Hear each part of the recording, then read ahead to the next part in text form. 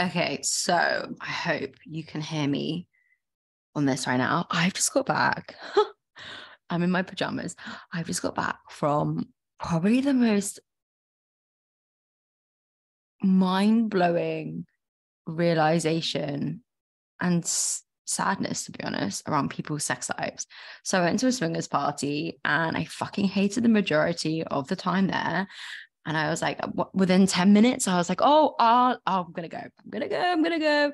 And I was like, no. I'm going to fully embrace this and just start talking to people. Met some really fascinating people, some really cool stories.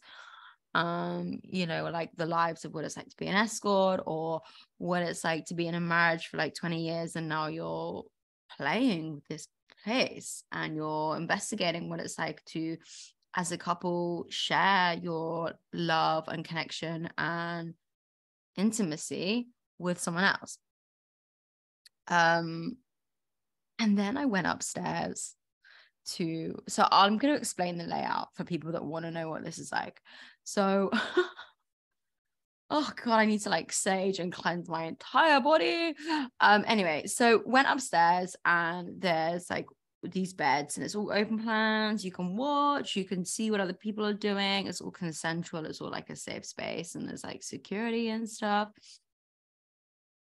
And I felt this level of like deep sadness for women. Oh my gosh, like it's like porn on fucking steroids. And I've been quite fortunate. I've never really got into porn. Like I've looked at porn like now and again through some like bleak times relationship wise a very long time ago, and I've never felt the need to look at it. Like I don't. Yeah, and so it's like porn on steroids. People are just fucking, and there's no love, there's no connection, there's no intuition, there's no understanding of energy, there's no understanding of like how magical sex is. So my jaw was literally on the floor.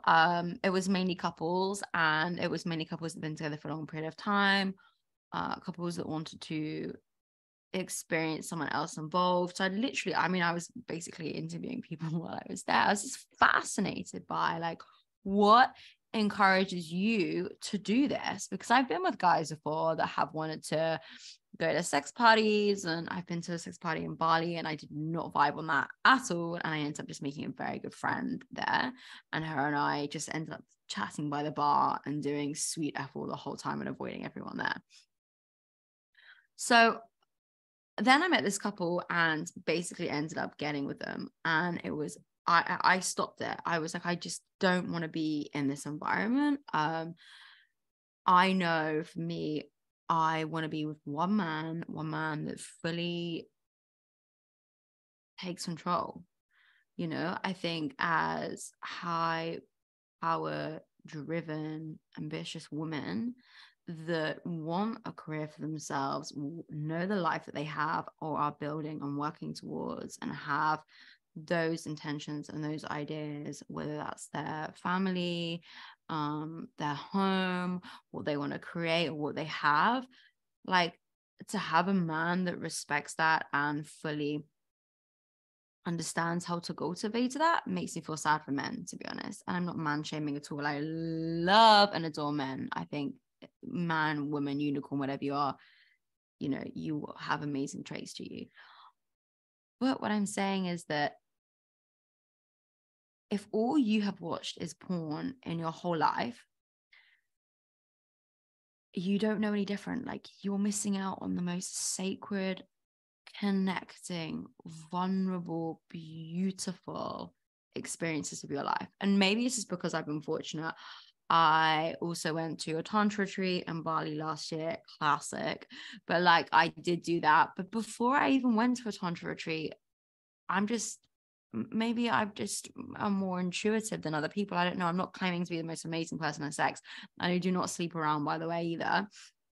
And I've never been like that, which isn't a good thing or a bad thing. Just for me, I'm just very conscious of like who I allow into my space. And just seeing that tonight, like for example, there was a swing and there was a guy and a girl on top of on the swing. And I was like, oh my God, I really want that at my house. I'm definitely going to have a swing in one of my houses. But he was just fucking her brains out. And there was this amazing, and she was not enjoying it. I just know she's not enjoying it. You can tell she's not enjoying it. And there were queues of people watching, like thinking that's how she should be, when there's so much energy and creativity and passion. And just, if you think about it, right, when you have sex, you're potentially creating life. How powerful is that? If you can cultivate that sexual energy into your business on a daily basis, your family, your health, you know, everything in your life that you want, that is pure magnetism and pure magic. And we have this conception of like, need to come, need to get it out, need to release, move on. And no wonder the world is the way it is. I'm still actually quite shocked. And I'm not saying coming's a bad thing, because we all go through phases where we just want to come, but it's such powerful energy. Why are we desperate to get rid of it? Yeah, it feels good for like 4 seconds. Like, oh yeah. When I was in this Tantra retreat, I really was like, this is amazing, but also without losing the sacredness of it, it is a traditional previous way of living. And, you know, typically a lot of people don't seem to think they have like, you know, 4 to however many hours to enjoy this. And it doesn't need to necessarily be that long, but it takes time. Like a woman's body takes a while to warm up. She needs to feel safe around whoever she's with. She needs to feel understood, listened to. She needs to feel like she exists as a woman before anything can happen. If you think you're just gonna, if they think someone else thinks they're just gonna slide on in and happy days, like, unless there's like pure sexual attraction and magnetism where you feel like you already know that person, and by means I'm no fucking relationship expert, I'm just speaking from experience and what I've witnessed tonight, then you're not going anywhere. Like, I was not turned on by this whole thing. I just remember saying like, stop. And that's also a really empowering thing for a woman. Like, I know tomorrow I'm going to be feeling a lot of shame, and I'm going to work through that and sit with it. But I also think it is so important as whoever is in that deep of a connection to step out of it and be like, this isn't my thing. Because typically if someone steps away from an intimate time with someone, they can be shamed, right? You know, or you're frigid, or you don't want to give it away. What are you doing? When the reality is like, they're just honoring themselves and their boundaries, and it's just not, they're not vibing. Like, it's your shit, it's not theirs. So yeah, like, women making love is one of the most sacred things you could ever do. Whether you're spiritual or non-spiritual, this is how you came to this world. So we really need to cultivate that and make the most of it and have deep connections with like one person. I'm so over this fucking bullshit. People being like, I'm in an open relationship, I'm really open, I'm, you know, putting myself out there, it's great for our communication.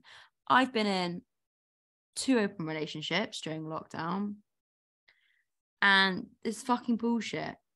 It really is. Like, the girlfriend of one of them knew who I was. He had 2 other girls, and that lasted like 5 weeks, if that. I'm fucking not dealing with that. Like, I'm the main woman. And I even had to have that conversation being like, I'm the main woman. And I knew when I started dating you that you had a girlfriend. Like, you made it very clear on the get-go. And it was a day of a lot of misalignments, but I knew that. And I remember just like 5 weeks in being like, this does not work for me, mate. And then there was another guy I was with, and he couldn't commit. So he portrayed as if we were an open relationship, but he wasn't with anyone else. That's a whole story in itself. But I remember just having the same conversation, being like, I'm a main fucking woman. And you know what? I'm not even entertaining this conversation. I'm walking away. So I think, imagine if you are with someone where you have the most deepest connection, you are fully yourself, you're fully vulnerable, you fully show up, whatever the situation is, and vice versa, and you deal with your shit together. You look out for yourself and you look out for them. And that's it. Like, I just don't see why people are numbing themselves continuously sexually. I think it is so, you're missing out on an absolute game changer of a life. And thank you to the swingers party for reconfirming what I want, even though I already knew what I wanted. And for me to now be investing in yoni steaming. I don't know if anyone knows about yoni steaming, but it's basically like where you clear out the insides of your body. If you feel like energetically you let something in that you didn't want to. Yeah, so there you go. There's enough detail about my life.